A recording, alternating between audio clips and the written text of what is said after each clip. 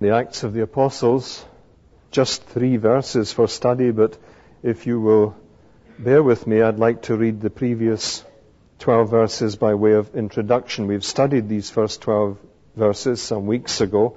It's Acts chapter 13, the beginning of the first missionary journey. So our study is in verses 13 to 15 of the chapter, but we read from the first verse, Acts chapter 13. Now in the church at Antioch there were prophets and teachers: Barnabas, Simeon, who was called Niger, Lucius of Cyrene, Manaen, a member of the court of Herod the Tetrarch, and Saul. While they were worshipping the Lord and fasting, the Holy Spirit said, "Set apart for me Barnabas and Saul for the work to which I have called them." Then, after fasting and praying, they laid their hands on them and sent them off. So, being sent out by the Holy Spirit, they went down to Seleucia, and from there they sailed to Cyprus. When they arrived at Salamis, they proclaimed the word of God in the synagogues of the Jews, and they had John to assist them. John Mark, of course. When they had gone through the whole island as far as Paphos, they came upon a certain magician, a Jewish false prophet named Bar-Jesus, son of salvation. He was with the proconsul Sergius Paulus, a man of intelligence, who summoned Barnabas and Saul and sought to hear the word of God. But Elymas, the magician, for that is the meaning of his name, withstood them, seeking to turn away the proconsul from the faith. But Saul, who is also called Paul, filled with the Holy Spirit, looked intently at him and said, "You son of the devil, you enemy of all righteousness, full of deceit and villainy, will you not stop making crooked the straight paths of the Lord? And now, behold, the hand of the Lord is upon you, and you shall be blind and unable to see the sun for a time." Immediately mist and darkness fell upon him, and he went about seeking people to lead him by the hand. Then the proconsul believed. There's no reason for us to doubt that Sergius Paulus truly believed. That's what it says. The proconsul believed when he saw what had occurred, for he was astonished at the teaching of the Lord. And now our verses for this morning. Now Paul and his company set sail from Paphos and came to Perga in Pamphylia. And John left them and returned to Jerusalem. But they passed on from Perga and came to Antioch of Pisidia.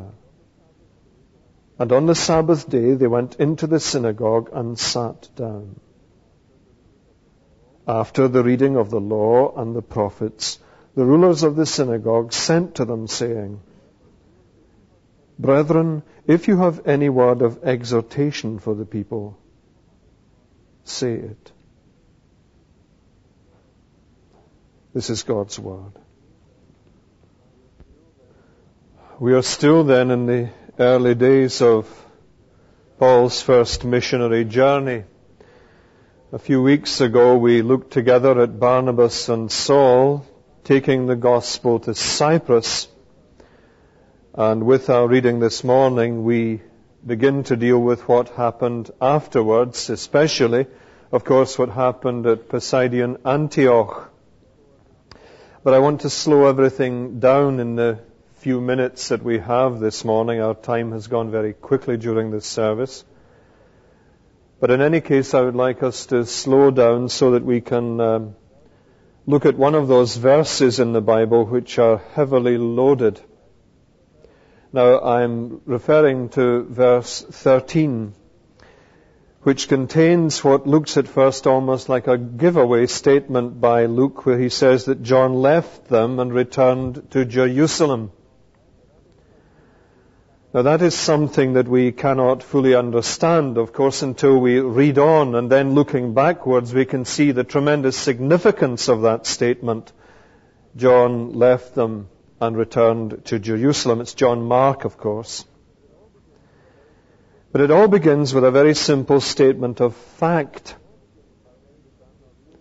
Having begun a real work of the gospel on Cyprus, which remember was the native island of Barnabas, the two now cross from Paphos to the south coast of Paul's native land. He has been called Paul for the first time.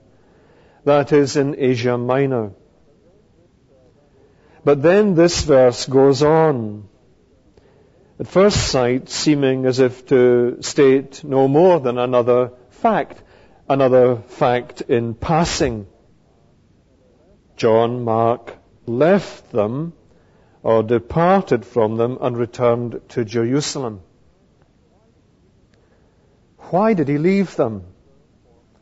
And under what circumstances? Now we have to ask that question, and we'll have to deal with it later in our studies, because it's very clear that Paul regarded this as an act of desertion.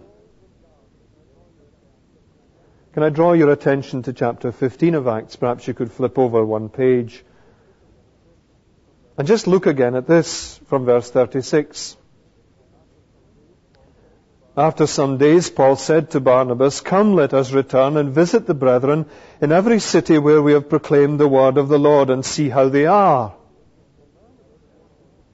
And Barnabas wanted to take with them John called Mark, but Paul thought best not to take with them one who had withdrawn from them. It's a strong word that means deserted them in Pamphylia, and had not gone with them to the work. And there arose a sharp contention, so that they separated from each other. Barnabas took Mark with him and sailed away to Cyprus, but Paul chose Silas and departed, being commended by the brethren to the grace of the Lord. And he went through Syria and Cilicia, strengthening the churches. Now, I don't think it's just the case that Paul and Luke thought this was a desertion. I think Barnabas also agreed that John Mark had deserted the work of the Lord and deserted his servants. Now, I don't want to jump too far ahead. We'll see what that is all about when we come to chapter 15. We'll see what the disagreement was all about. We'll see also how honest Luke is in his record. And we'll see how this did not spoil the relationship between Paul and Barnabas for the future, largely due to the big-heartedness of Barnabas. But we have to know what lies ahead to make sense of what's said here about John's departure. Why did he desert them? Now, Paul and Barnabas, as I've just said, didn't disagree over this interpretation of what John did. What they do disagree with later is over the matter of what should be done. Whether John Mark should be allowed to continue in the Lord's work and join them for a second journey. And does that tell us then something of why John Mark chose to desert Paul and Barnabas at this stage? Now, we are not told why. And perhaps it's wrong of us to speculate. But it's clear that there could only be one of two things operating here, isn't it? Either it's a matter of John Mark just not being up to it, or not up to it at this time, not ready for it, not ready for the danger, not willing to pay the price that was set upon this missionary outreach. Perhaps he didn't relish the thought of the rigors of a pioneering preaching life. And there are many who are attracted to Christ, who are drawn towards a real faith in Jesus Christ, but find that sticking to it is too costly. There are many, there always will be many, who choose to go back to whatever is their Jerusalem. How many people do that? Start off well and then turn away. Won't go all the way with Jesus Christ. There are people who seem to spend their lives in terms of Christian things, always close to the kingdom. That's the kind of language we use in Christian circles to describe them. They're close to the kingdom. They're almost there. They're nearly converted. They're coming to the Lord, but they spend their lives always coming to the Lord and never come. Now, I'm not saying that I know that John Mark was like that. I don't really think he was. But what he did here indicates that kind of spirit, doesn't it? Always coming, but never actually coming to the Lord. There are many people in Acts whose story tells that too. But if this is not all that there is to know about John Mark, and I doubt if it is, then why? Some people say he was just plain homesick. I don't think that's good enough, do you? Some people say that he at this time at least was one of the Jewish conservatives, and he was annoyed at what Paul and Barnabas were doing in preaching the gospel now freely and openly, and sometimes firstly to Gentiles, not to Jews. And he went back to join his conservative friends in Jerusalem. And perhaps they say he was even one of those who stirred up trouble for Paul later. The Bible doesn't tell us that, though. Perhaps someone has suggested that he was concerned for Paul's health, because Paul was sick. Remember, he arrived in Galatia and he was in no fit state. And perhaps he disagreed with them over this matter. That's just speculation. And I think Luke is giving us a gentle clue here in the language of the book of Acts. It changes, doesn't it? Have you noticed that what has been up until now Barnabas and Saul, chapter 9, becomes Paul and Barnabas by chapter 13? It's Barnabas, you remember, who takes Paul's part in Jerusalem when everyone else was against him. It's Barnabas who seeks out Paul in Tarsus and brings him into the work. This is a great man, Barnabas. A great encourager indeed. But when the church in Antioch sends them out, Luke refers to them firstly as Barnabas and Saul, and then by this chapter he changes it, and from now on it's Paul and his company. Verse 13 again. So is John Mark, who remember is the cousin of Barnabas, is he resentful of this? Is his nose put out of joint that his cousin, who has led the mission so far, should now be asked to follow Paul? Now, whereas Barnabas was prepared to play second fiddle, that's the mark of the man's greatness, that he was willing not to be great. Maybe John Mark was not up to it at this time. Not up to being last. And there does seem to be something of that here. Oh, not on the part of Barnabas. That's the important thing to see. But John Mark may not have accepted Paul's leadership. And when Paul and Barnabas disagree later, it is not even then over the question of leadership or what the place of Barnabas should be, but it's about someone else. It's about John Mark again. And so we see once more the big-heartedness of Barnabas. And that's what we should stress, the generosity of this man. My friends, the Christian church is not a democracy. I know we have a society which worships the sacred cow of democracy. Everything's got to be democratic and voted upon, but the Church of Jesus is not a democracy. The Church of Jesus is made up of women and men who are each one called into a position of service, not voted in. And if we accept God's leadership, then we must also accept that God continues to appoint leaders. Barnabas accepted this. Perhaps at this time John Mark stumbled over it. But there's another thing. Isn't it always the case that there are those around the Christian church who resent leadership? Always those around who don't like the place God is giving to them and want another one. Think of the way the disciples continually argued just outside the presence of the Lord, barely out of his hearing, so that even coming down from the Mount of Transfiguration, he found them arguing about who was going to be first. And they to learn the lesson of last first and first last, and God's leadership always. Barnabas was a great soul. He's one of my great heroes in the New Testament. He accepted God's will, and he accepted it, it would seem, gladly and without a single murmur about him being now the second fiddle.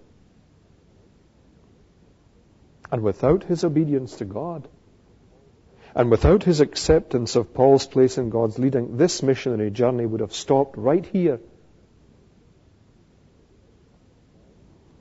And there wouldn't have been a second either. And there would perhaps have been a severely divided church from the beginning.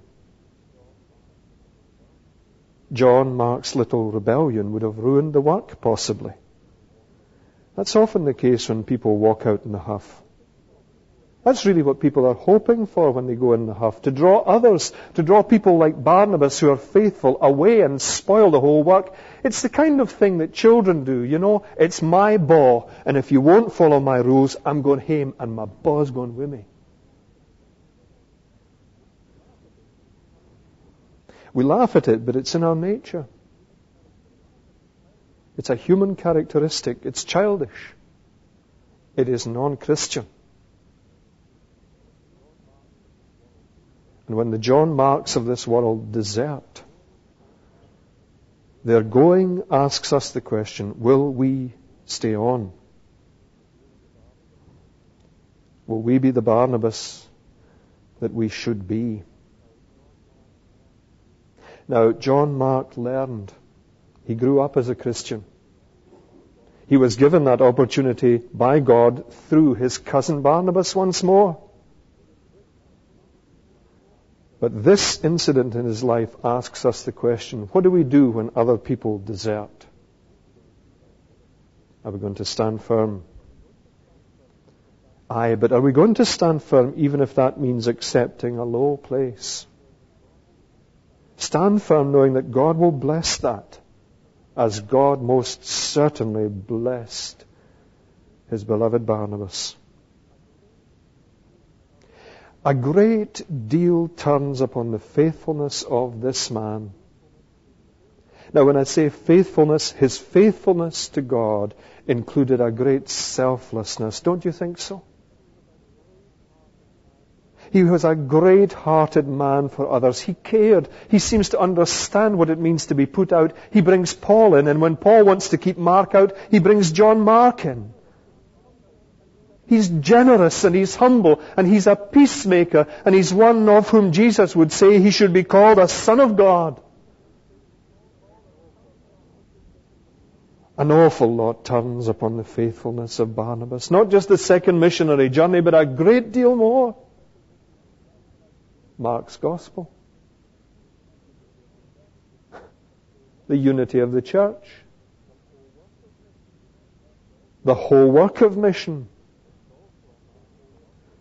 And it's also a mark of Paul's greatness.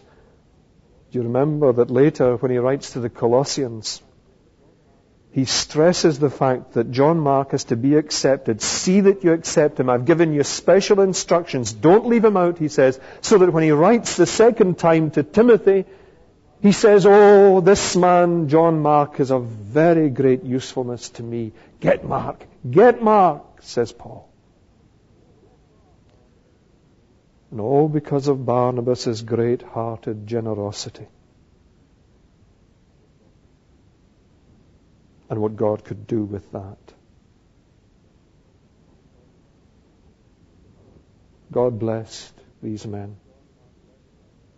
Even when John Mark left them, did you notice the invitation in verse 15? Brothers, if you have any word of exhortation to the people, say it. And they did. We'll see that, I hope, next week. What openness, what an invitation to preach the gospel. But much now would turn upon the love and the generosity of Barnabas.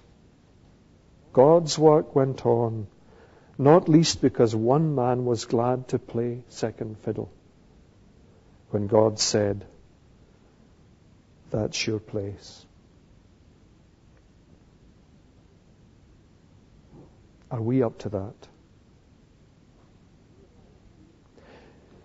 Do you and I truly see that it can be the big thing to accept the small part? And do we see how important in the plans and purposes of God our contribution can be, even if we sometimes feel that other folks are more important than us and that what we are doing is just not appreciated? That's the kind of feeling that leads us to demand our place and to have things our way.